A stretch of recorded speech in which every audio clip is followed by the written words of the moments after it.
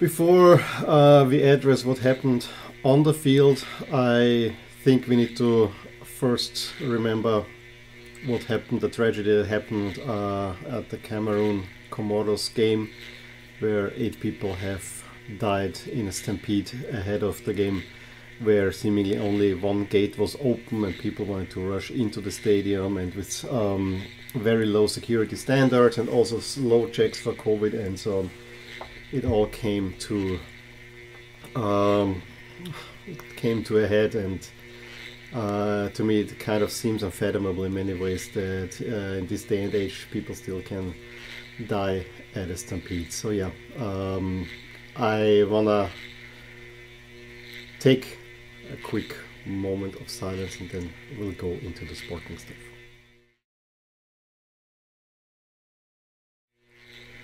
Hello my soccer universe. Well, the round of 16 of the AFCON is in the books, and I decided to wear Burkina Faso because I don't know how often I'll be able to wear them again for this tournament. Tragedy at the Cameroon-Comoros game aside, and not just focus solely on the sporting side of things, I gotta say, I mean, there are two stories, I mean, actually 3 or 4, but you know, the 2 main ones are that the favorites were rather disappointing in this round. There was only one half convincing great team, Morocco, I would say, and even they had to struggle, but there were many courageous outsiders that actually really ignited that tournament in many ways. Yes, there were not many goals scored, the games were not all that great, and again, if you're watching the AFCON for the great games, I think you're not in the right place. I always say the AFCON for me is to watch the whole surroundings, you know, the people dancing in the stands. That is a sight to behold, a general feeling that, you know, you have here a big tournament in a continent that usually gets very much overlooked. And then, of course, the great jersey matchups that you don't get in any other competition. I mean, the color and the flavor is just great. However, we also got at least one really bad jersey matchup, I have to say, which is also very AFCON. The wackiness of jerseys, this will be another one. I am planning that on Saturday, probably. You should receive a 7th installment of the AFCON jersey review, where I talk about all the jerseys that I missed. So a few more quirks there. But I would say we'll go game by game, then we'll look into how the 3 bracket sets up and into the favorites. I actually saw a little bit of every game, but you know, most of these were played at times when I was more or less working or otherwise busy, but then there were not that many highlights. I think there was only 1 or 2 games that really dragged me away from doing different things. It started on Sunday, Burkina Faso against Gabon. I actually did make an effort to watch that one because it was kind of in a sweet spot where nothing else was really going on that was of that big of an importance, and it ended in a penalty shootout, which is always nice. You know, I like Burkina Faso, so I'm happy with the outcome.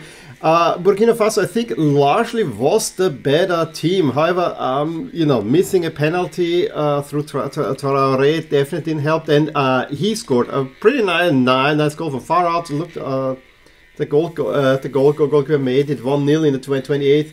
And then Gabon came a little bit, scored an equalizer that was disallowed. I was breathing a little bit sigh of relief.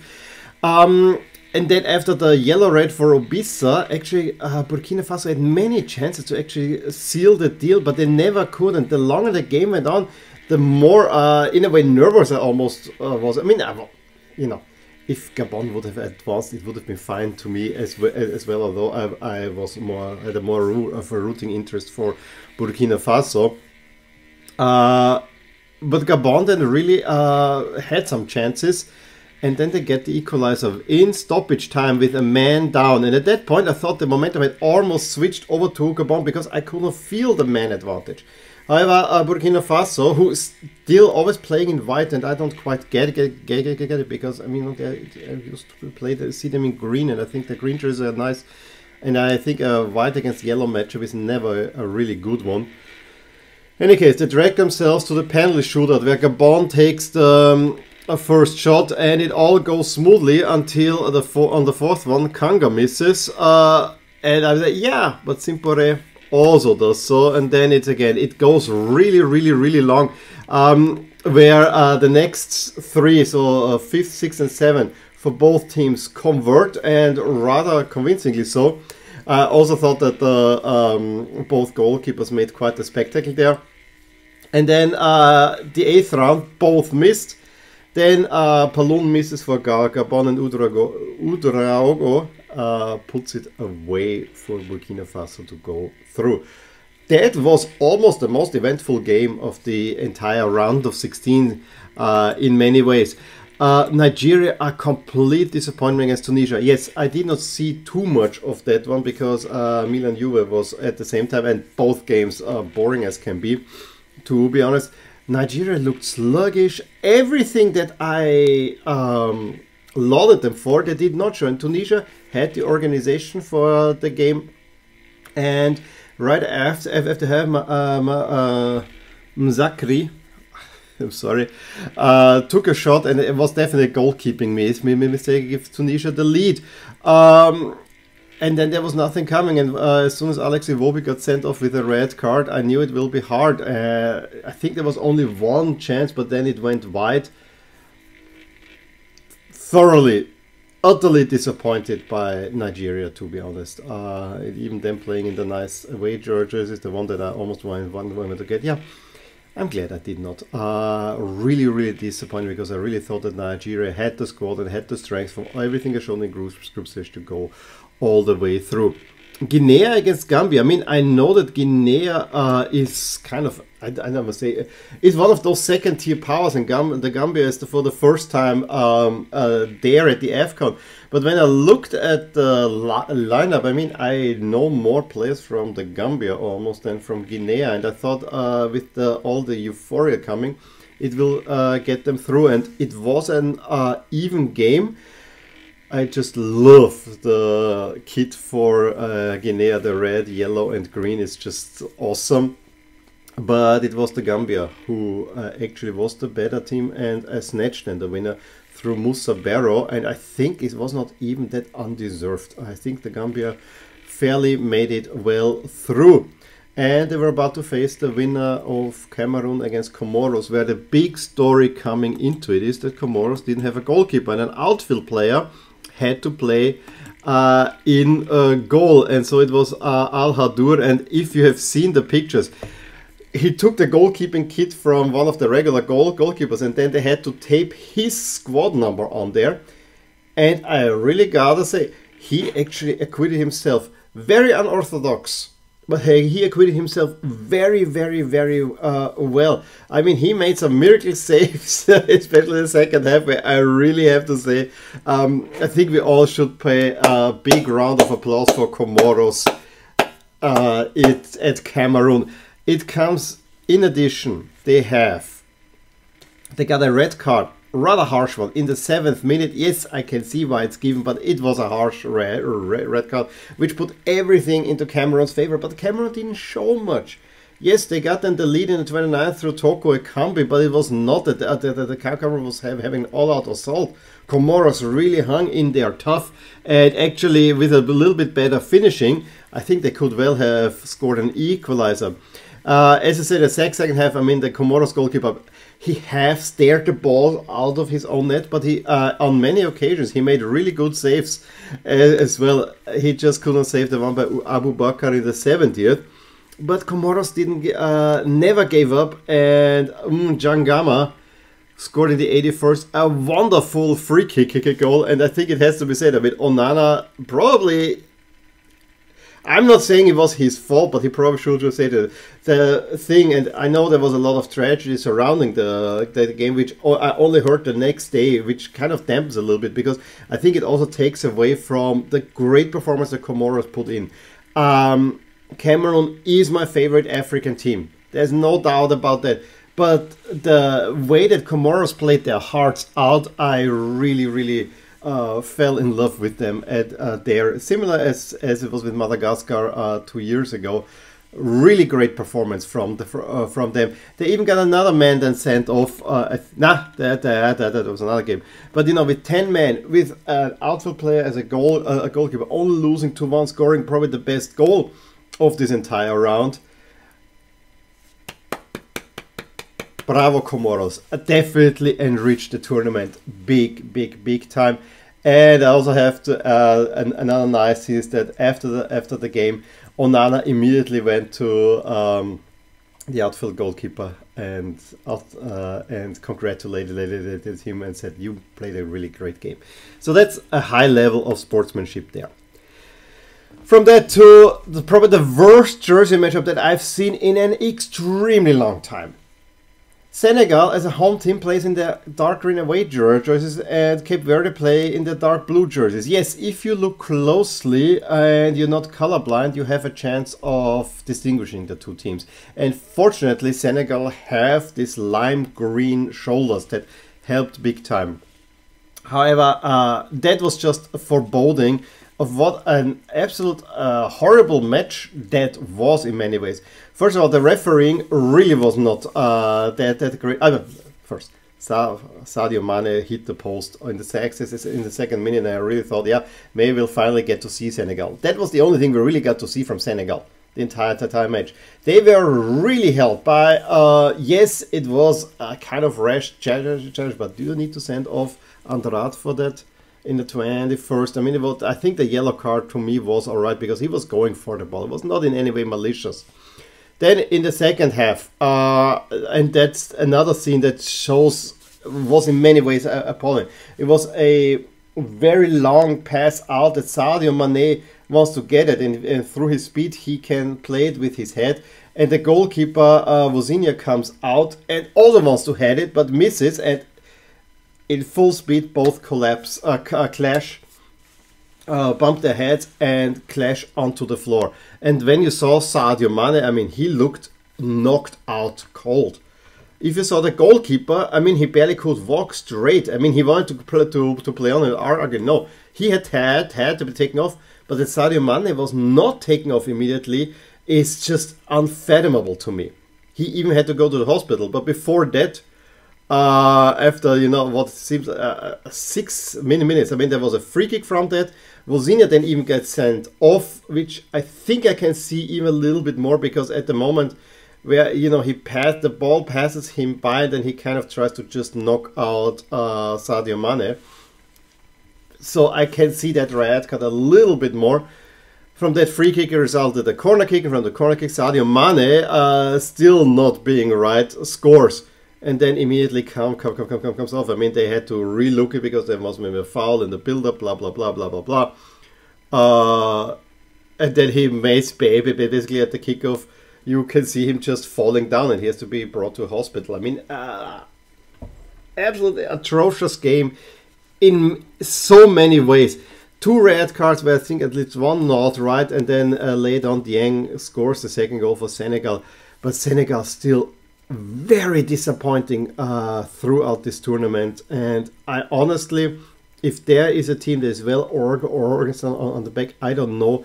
Senegal cannot break them down. It is really bad in that sense. I think the second most, an entertaining game between Morocco and Malawi. Again, Malawi playing their hearts out, an underdog. With and to me it's almost iconic with the huge numbers on the back. I mean, it almost looks like American football. And I have to say, these little charms is what makes the AFCON, because you don't see this at the World Cup or Euros. And I actually really love the one. This is a touch. We need humongous numbers that we can see very well. But it's not only the humongous numbers that endeared Malawi to me, it's also their showing, because they are, I don't give a you-know-what attitude. It was exemplified by Mango when he takes the ball and he sees the goalkeeper far out, he takes a shot from way out and it sails into the net. 7th minute, 1-0 Malawi. And you're thinking, uh-oh, do we lose another favorite? Nah, Morocco needed time, but I think started from third minute, they started hitting the woodwork twice. I think one was just saved for a shot from Hakimi, and then right before the half end, the series scores the equalizer. And at that point, I think the writing was on the wall that Morocco is going to win it. But I think if this goes 1-0 into the break for Malawi has a chance. But I think that one kind of, yeah, you were already lucky to not concede earlier because of twice hitting the woodwork. Then the series scores that one, and I thought, yeah, this can only go Morocco's way. However, Malawi fought hard and needed to take a wonderful free kick, almost the same position as the one he took against Gabon. He just chose a different corner. In some ways, maybe even a better free kick. Hakimi gets the winner for Morocco, and probably it should have been 3-1 thereafter. But that was a game that I fully enjoyed watching. Morocco moving on, and I think of all the favorites, at least in this round, Morocco looked in a way the best so far. And it's another North African team, and I have been down on North African teams throughout the group stage, but in this round, the North African teams actually have been doing quite well. Everyone talked about how Ivory Coast against Egypt will be the big clash that everyone should be looking forward to. Unfortunately, I had a big work meeting for almost the entirety of regulation. I just had it, you know, I checked the scores here and there, but from what I hear, I didn't miss much.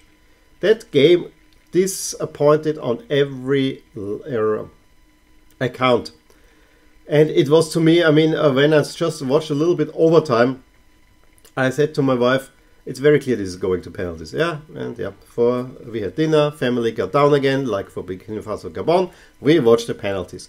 This time the penalty shooter was rather good, with everyone scoring, except for Eric Bailly, who, weird run-up, weird shot. I mean, from the run-up you could tell already which side he will be going. That the save was still great from the goalkeeper because the shot was at least high, but the penalty looked weird, and a goalie got the touch on it. It goes on the crossbar in, and I gotta say, I had a feeling that it needs to be immediately thereafter the Egyptians need to miss the Ivory Coast will be starting, because I thought as soon as it goes to Salah, it will be only Egypt, and it was only Egypt. Salah, they were really good, at least from penalty spot. But that game was a downer. And even a bigger downer, although it was not a game that everyone was watching, was Mali against Equatorial Guinea. I think only 2 shots on goal. At first I thought Mali was better, but the longer the game went, the better Equatorial Guinea came. And I think over the entire game, I think Equatorial Guinea probably would have deserved even to win it. That's me as a Mali supporter, because I really want to go Mali on, because I want to have this. I want to reuse these jerseys as much as possible. And then it goes to penalties, and yes, I don't hide it. I was for Mali, and I was very happy when Nzue misses here the first one. It all went right. It's the third penalty through Capo, who basically tells a Panica, similar to what in 2012 Pirlo and then Sergio Ramos did at the Euros, which completely unnerved the next 2 shooters for Mali, who both could not convert.